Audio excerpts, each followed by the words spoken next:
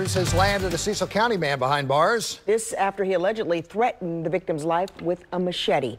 WMAR 2 News' Jeff Hager has the details.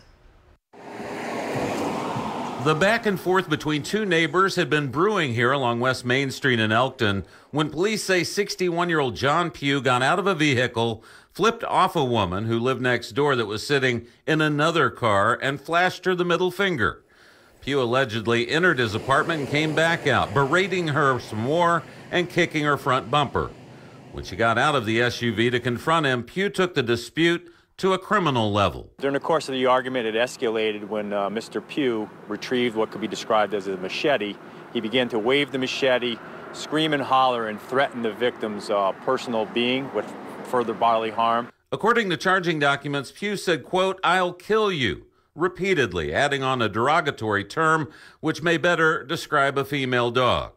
The victim retreated to her vehicle and called police, who say Pugh didn't refute her account when the officers arrived on the scene. He freely admitted, in fact, that those were the actions that took place, and those were his actions, and so subsequently he was placed under arrest. Pugh now faces a series of charges, including first-degree assault, even though he ultimately backed off from the neighbor and retreated to his home with his weapon. You just have to have the ability and opportunity to carry it out at the time you're making that threat. So obviously when he's threatening her, waving the machete around, he has the ability at that immediate time to follow through on that threat, so that would be an assault. In Cecil County, Jeff Hager, WMAR 2 News.